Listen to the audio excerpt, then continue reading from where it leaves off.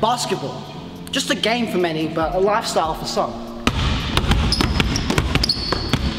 Every day when you walk past your local gym or just across the road, there are basketball players all around us. I'm sure a question that many of us have asked is, how do they do it? Could I pick up a ball, step onto the court and make millions of dollars a year? Is Michael Jordan a real person or a mascot made up by Nike to sell more shoes? Or perhaps the question we should be asking isn't how, but why? What do you know about being a professional athlete? It's a lot harder than people think. It's so mentally draining. Pretty much nothing, just that it's really hard work. Not a lot. They earn a lot of money. Absolutely nothing. It's a lot of hard work and time that you have to spend dedicated to it. What's one question you would ask a professional basketball player today if you're given the chance?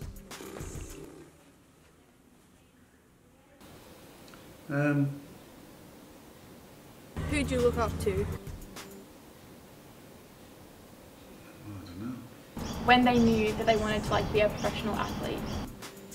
Can I have a loan? Why do you look up to Oscar Lee so much?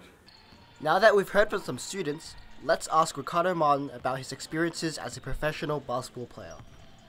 Oh, a basketball journey, man. It's a long one because I'm 29, so it's a long journey.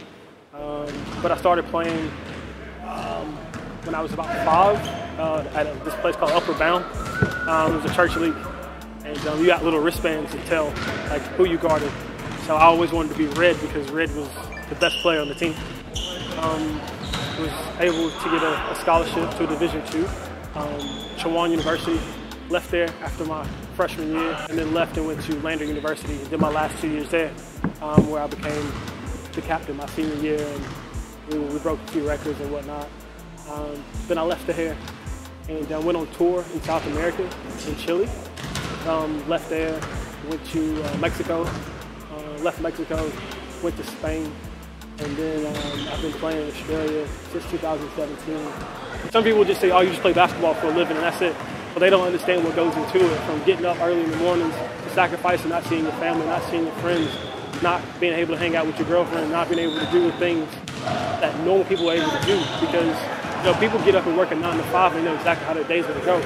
But I wake up some mornings at 5:30 and go work out, and then I'm blessed enough to be able to take a nap, but I gotta go get back up and go lift, and then finish that lift, and then go make sure I'm eating the right way, and then finish that lift and eating the right way, and then go get back on court, and then train myself again, and then train a kid, and then go back out and do some more practices. So it's more than what you just see of just, they're able to just get up and go and do as they please. It's not so. So it's all worth it in the end, but it's just as hard as just having a 9 to 5, if not harder. I knew that I was not going to be stopped.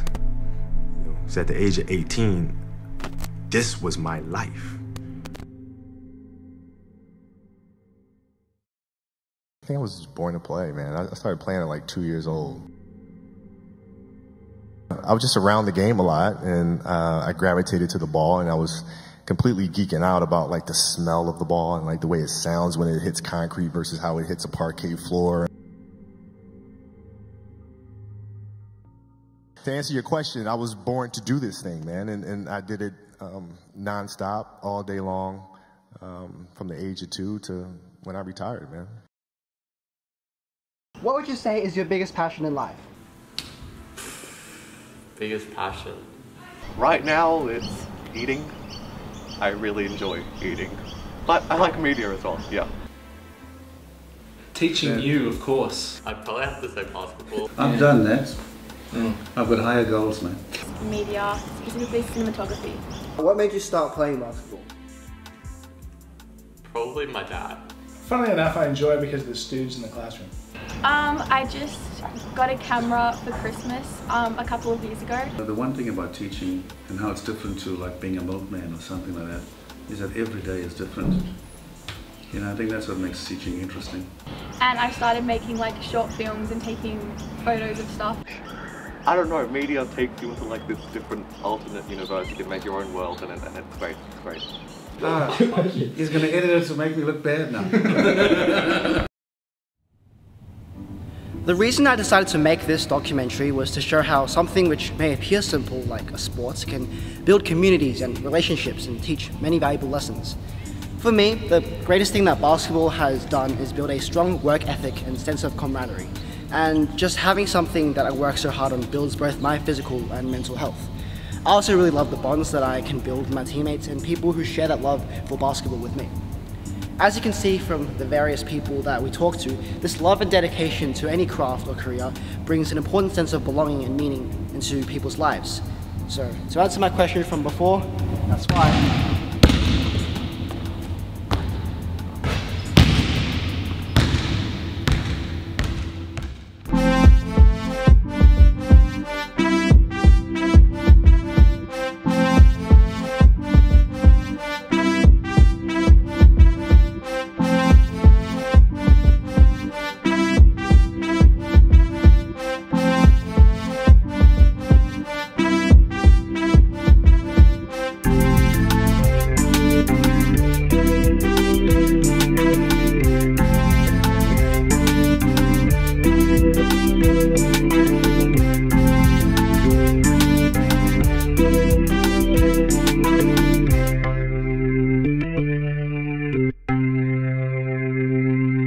So, what would you say is your biggest passion in life? My biggest passion in life. What? See, I don't have any passions. I like have zero aspirations for anything. Sorry, don't put that in.